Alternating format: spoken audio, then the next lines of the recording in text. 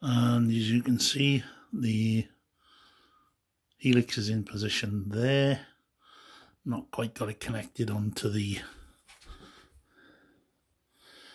trestle bridge at the moment, because with everything that's been going on this year, I've been involved in other things and not been able to get on with it. But I've created the helix now on the right hand side, and you can see that helix there, and I've encased it in a polystyrene frame, which I'm going to top off with something.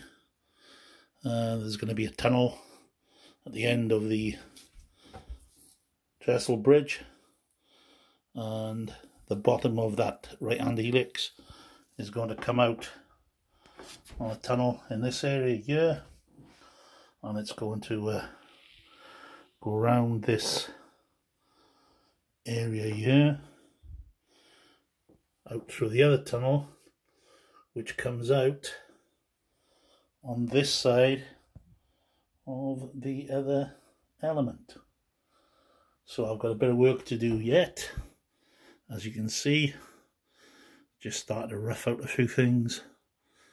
When I've got other things in place now and created my buildings that I require for that area there, I will be back with a update when it's moved further on. Thank you.